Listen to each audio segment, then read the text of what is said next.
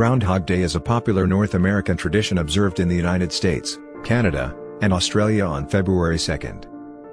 It derives from the Pennsylvania Dutch superstition that if a groundhog emerges from its burrows on this day, and sees its shadow due to clear weather, it will retreat to its den, and winter will go on for 6 more weeks. If it does not see its shadow because of cloudiness, spring will arrive early. While the tradition remains popular in the 21st century, studies have found no consistent association between a groundhog seeing its shadow, and the subsequent arrival time of spring-like weather. The weather lore was brought from German-speaking areas where the badger, German, Dachs, is the forecasting animal. This appears to be an enhanced version of the lore that clear weather on the Christian festival of Candlemas forebodes a prolonged winter. The Groundhog Day ceremony held at Punxsutawney in western Pennsylvania, centering on a semi-mythical groundhog named Punxsutawney Phil, has become the most frequently attended ceremony. Gruntso lodges in Pennsylvania Dutch country in the southeastern part of the state observe the occasion as well. Other cities in the United States and Canada also have adopted the event. The Pennsylvania Dutch were immigrants from German-speaking areas of Europe. The Germans had a tradition of marking Candlemas, February 2nd, as Badger Day, Dachstag, on which if a badger emerging from its den encountered a sunny day, thereby casting a shadow, it presaged 4 more weeks of winter. Candlemas is a primarily Catholic festival but also known in the German Protestant, Lutheran, churches.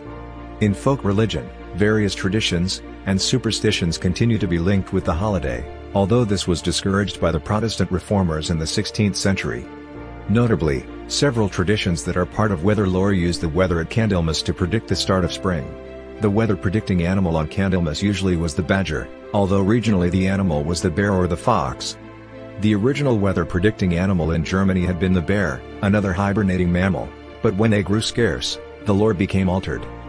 Similarity to the groundhog lore has been noted for the German formula, sonst sich der Dachs in der Lichas Wosch, so get her auf der Wochen wieder zu Losch. If the badger sunbathes during Candlemas week, for 4 more weeks he will be back in his hole. A slight variant is found in a collection of weather lore, Bauernregeln, lit. Farmer's Rules, printed in Austria in 1823. The Pennsylvanians maintain the same tradition as the Germans on Groundhog Day, except that winter spell would be prolonged for 6 weeks instead of 4. For the Pennsylvania Dutch, the badger became the Dachs, which in Dutch referred to groundhog. The standard term for groundhog was Grunddachs, from German Dachs, with a regional variant in York County being Grundsau, a direct translation of the English name, according to a 19th century book on the dialect. The form was a regional variant according to one 19th century source. However, the weather superstition that begins deres Wetherning is Grundsau Dach. Von die Grundsau Schatzent. February 2nd is Groundhog Day. If the groundhog sees its shadow, is given as common to all 14 counties in Dutch Pennsylvania country, in a 1915 monograph. In the Thomas R. Brendel collection of Pennsylvania German folklore, Brendel preserved the following lore from the local Pennsylvania German dialect. Von der Dachs say Shadizade im Lichtmes Mary, Dan Getter Witter ins Loch Unbelate Noves ex Vaha drin. Von Lichtmes Mary our dry biz, Dan bleibt der Dachs als uns Wadnoch in Anner free hier. When the groundhog sees his shadow on the morning of February 2nd, he will again go into his hole, and remain there for 6 weeks. But if the morning of February 2nd is overcast, the groundhog will remain outside, and there will be another spring. The form Gruntso has been used by the lodge in Allentown, and elsewhere. Brendel also recorded the name Grundsauttag, Groundhog Day in Lebanon County, and Dachstag, Groundhog Day in Northampton County. Victor Hugo, in Les Miserables, 1864, discusses the day as follows. It was the 2nd of February, that ancient Candlemas Day whose treacherous sun, the precursor of 6 weeks of cold, inspired Matthew Leensburg with the 2 lines, which have deservedly become classic. Kiel Louisa ou Kiel Louis Ern, Lure Rentre en sa caverne. Let it gleam or let it glimmer, the bear goes back into his cave. Hugo, Victor. Les Miserables. Trans. Fonstock and McAfee, based on Wilbur. Signet Classics New York, 1987. p. 725. The groundhog was once also known by the obsolete Latin alias Arctomys monax. The genus name signified bear rat. The European marmot is of the same genus, and was formerly called Arctomys alpinus. It was speculated that the European counterpart might have lore similar to the groundhog attached to it. The German version, with the introduction of the badger, or other beasts, was an expansion on a more simple tradition that if the weather was sunny and clear on Candlemas Day, people expected winter to continue. The simpler version is summarized in the English, Scots dialect, couplet that runs: if Candlemas is fair and clear, there'll be twa winters in the year, with equivalent phrases in French and German. And the existence of a corresponding Latin couplet has been suggested as evidence of the great antiquity of this tradition. The use of candles on the Christian Candlemas was inspired by the Roman rite for the goddess Februa, in which a procession of candles was done on February 2nd, according to Yoder. The Roman calendar, in turn, had Celtic origins. Candlemas concurs with Imbolc, one of the Celtic cross-quarter days, the 4 days which mark the midpoints between solstice and equinox. Scholar Rhys Carpenter in 1946 emphasized that the Badger Day tradition was strong in Germany, but absent in the British Isles, and he referred to this as a reason that the U.S. Groundhog Day was not brought by immigrants from these places. There did exist a belief among Roman Catholics in Britain that the hedgehog predicted the length of winter, or so it has been claimed, but without demonstration of its age. In a publication by the Scotland-born American journalist Thomas C. Macmillan in 1886, and American writer/journalist Samuel Adams Drake's book published in 1900. In the Gaelic calendar of Ireland, Scotland, and the Isle of Man, Brigid's Day, February 1st, is a day for predicting the weather. While in Scotland the animal that heralds spring on this day is a snake, and on the Isle of Man a large bird, in Ireland folklorist Kevin Danaher records lore of hedgehogs being observed for this omen. In Irish folk tradition Brigid's Day, 1st of February, is the first day of spring, and thus of the farmer's year. To see a hedgehog was a good weather sign, for the hedgehog come out of the hole in which he has spent the winter, looks about to judge the weather, and returns to his burrow if bad weather is going to continue. If he stays out, it means that he knows the mild weather is coming. The observance of Groundhog Day in the United States first occurred in German communities in Pennsylvania, according to known records. The earliest mention of Groundhog Day is an entry on February 2, 1840, in the diary of James L. Morris of Morgantown, in Pennsylvania Dutch country, according to the book on the subject by Don Yoder. This was a Welsh enclave, but the diarist was commenting on his neighbors who were of German stock. The first reported news of a Groundhog Day observance was arguably made by the Punxsutawney Spirit newspaper of Punxsutawney, Pennsylvania, in 1886. Up to the time of going to press, the beast has not seen its shadow. However, it was not until the following year in 1887 that the first Groundhog Day considered official was commemorated there, with a group making a trip to the Gobbler's Knob part of town to consult the groundhog. People have gathered annually at the spot for the event ever since. Clymer Frias, 1867–1942, who was city editor at the Punxsutawney Spirit, is credited as the father who conceived the idea of Groundhog Day. It has also been suggested that Punxsutawney was where all the Groundhog Day events originated, from where it spread to other parts of the United States and Canada. The Groundhog Day celebrations of the 1880s were carried out by the Punxsutawney Elks Lodge.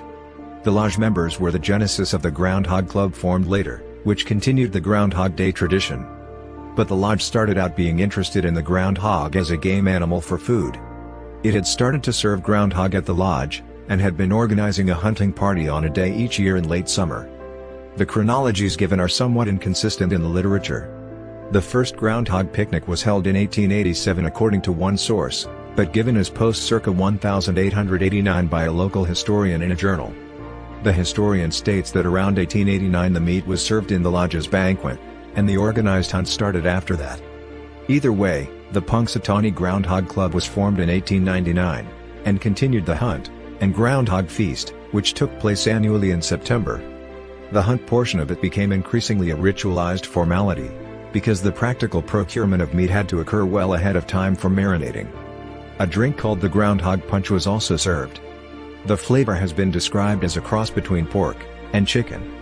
The hunt and feast did not attract enough outside interest, and the practice was discontinued. The groundhog was not named Phil until 1961, possibly as an indirect reference to Prince Philip, Duke of Edinburgh. The largest Groundhog Day celebration is held in Punxsutawney, Pennsylvania, where crowds as large as 40,000 gather each year, nearly 8 times the year-round population of the town. The average draw had been about 2,000 until the 1993 film Groundhog Day, which is set at the festivities in Punxsutawney, after which attendance rose to about 10,000. The official Phil is pretended to be a supercentenarian, having been the same forecasting beast since 1887. In 2019, the 133rd year of the tradition, the groundhog was summoned to come out at 7:25 a.m. on February 2nd, but did not see its shadow. Fans of Punxsutawney Phil awaited his arrival starting at 6 a.m., thanks to a live stream provided by Visit Pennsylvania. The live stream has been a tradition for the past several of years, allowing more people than ever to watch the animal meteorologist. 2021 was the 135th, and for the first time, much of the inner circle members were required to wear a mask. The groundhog was summoned at 7:25 a.m. on February 2nd, and saw its shadow. Due to the COVID-19 pandemic, the ceremony was held behind closed doors, with no fans allowed to attend. 2022 saw the 136th celebration of the event, and the groundhog saw its shadow, predicting 6 more weeks of winter. The Slumbering Groundhog Lodge, which was formed in 1907, has carried out the ceremonies that take place in Quarryville, Pennsylvania. It used to be a contending rival to Punxsutawney over the Groundhog Day fame. It employs a taxidermic specimen, stuffed woodchuck. In southeastern Pennsylvania, groundhog lodges, gruntso lodges, celebrate the holiday with versammling, social events in which food is served, speeches are made, and one or more Spiel, plays or skits, are performed for entertainment. The Pennsylvania German dialect is the only language spoken at the event, and those who speak English pay a penalty, usually in the form of a nickel, dime, or quarter per word spoken, with the money put into a bowl in the center of the table. In Milltown, New Jersey, Milltown Mel was purchased in 2008 in Sunbury, Pennsylvania, by Jerry and Kathy Guthline, and lived in a cage in the Guthlines' backyard. Mel's first event was at the family business, the Bronson and Guthline Funeral Home, with later events moved to the American Legion Post, with free coffee and donuts served afterwards. Mel died in 2021. Stonewall Jackson predicts at Space Farms Zoo and Museum. Essex said the groundhog, and Otis the hedgehog predicted Turtleback Zoo. Great Neck Retta, of Great Neck, Long Island, New York, predicted in 2020. Quigley, of the Hamptons, resident of the Save the Animals Rescue Foundation, predicts at Quogue Village Fire Department. Staten Island Chuck is the stage name for the official weather forecasting woodchuck for New York City, housed in the Staten Island Zoo. In 2009, Chuck bit then NYC Mayor Mike Bloomberg, prompting zoo officials to quietly replace him with his daughter Charlotte. In 2014, NYC Mayor Bill de Blasio famously dropped Charlotte during the ceremony, visibly disturbing many of the children present for the event.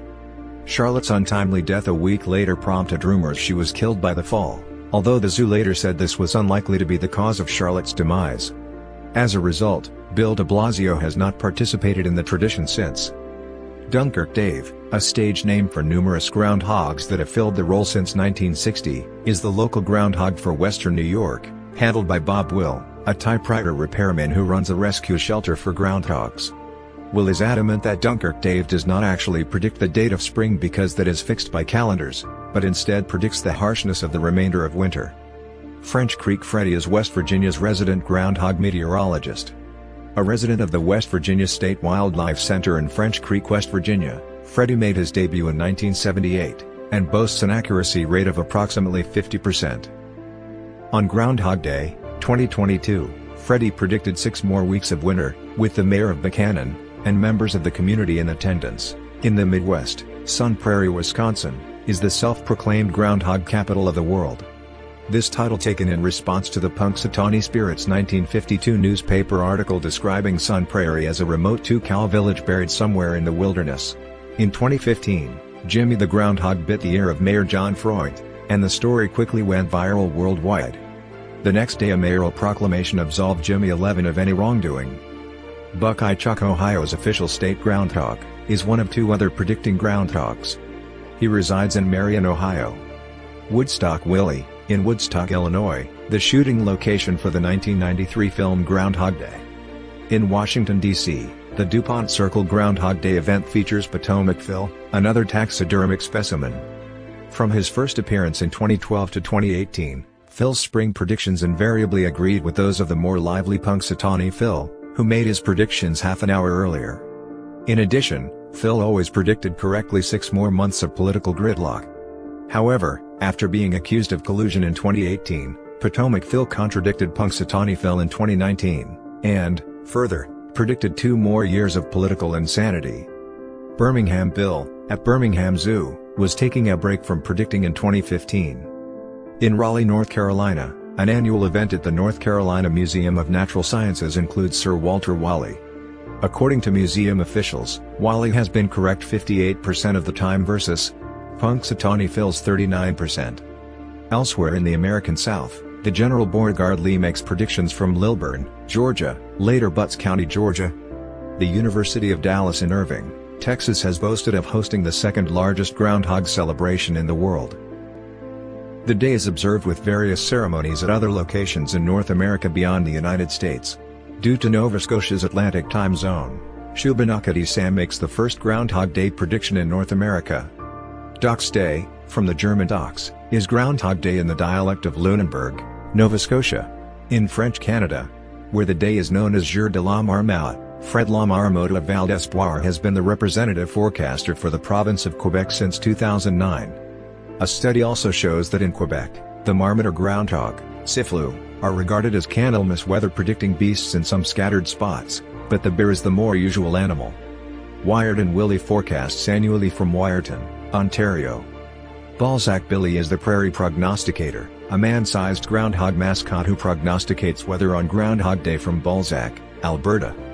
Nanaimo of Ferryport City on Vancouver Island in British Columbia, Canada present Chopper, Marlou, and Van Isle Violet, all wild Vancouver Island marmots, for forecasts, via the Marmot Recovery Foundation. In Pennsylvania, Punxsutawney Phil has become a popular tradition. On February 2nd, people within the city will gather to find out whether or not Phil's shadow is revealed. With that, he will allegedly determine whether spring will soon begin by not seeing his shadow, or if winter will ensue for 6 more weeks. Punxsutawney Phil's statistics are kept by the Pennsylvania's Groundhog Club, which cares for the animal.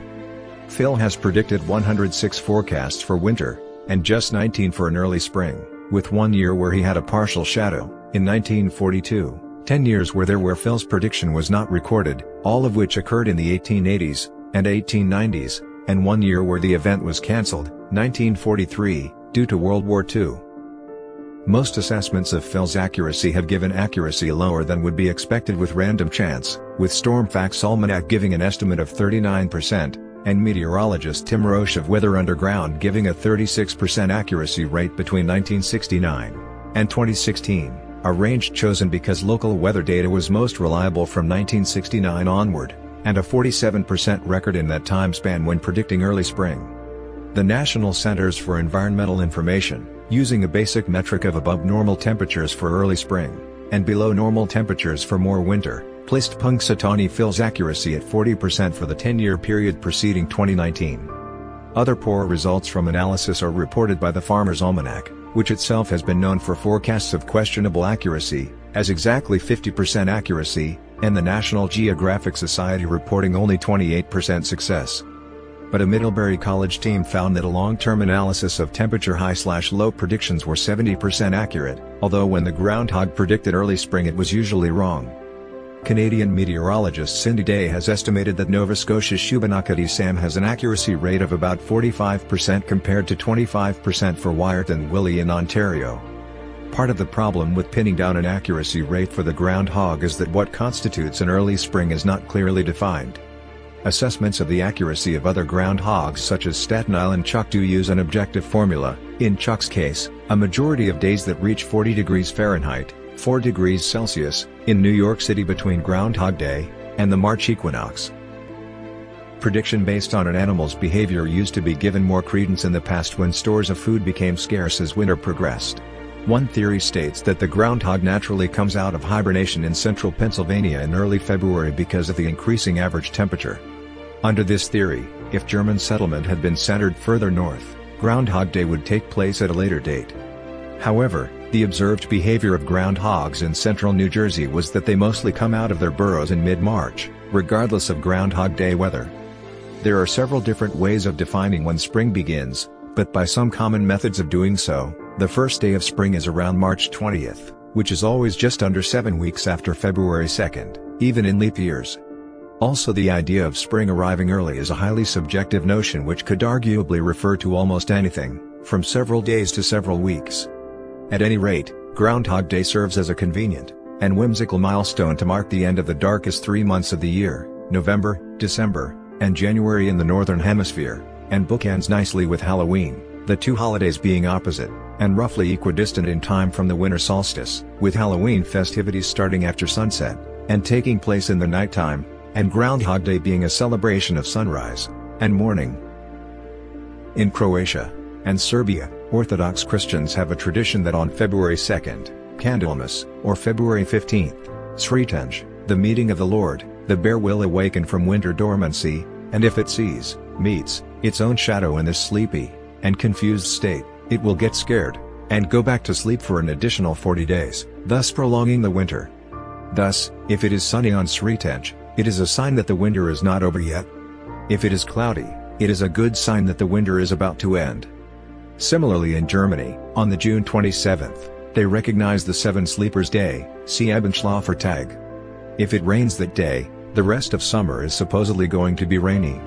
As well, in the United Kingdom, July 15th is known as Street Swithin's Day. It was traditionally believed that, if it rained on that day, it would rain for the next 40 days and nights. The holiday gained more prominence with the release of the 1993 comedy film Groundhog Day with Bill Murray and Andie MacDowell. The film became the 13th highest grossing of the year, with over $70 million at the box office. Over time, the film became a cult classic, and significantly increased awareness and attendance at Groundhog Day events. The holiday's origins also plays a prominent role in the 1979 Rankin/Bass holiday special Jack Frost, where Groundhog prognosticator Pete's shadow is actually manipulated by Jack Frost, initially so Jack could buy more time to use his wintry magic to protect January Junction from the villain, but over the years since, has become a proper agreement between the two to give Jack more time for wintry fun in exchange for Pete getting extra hibernation time.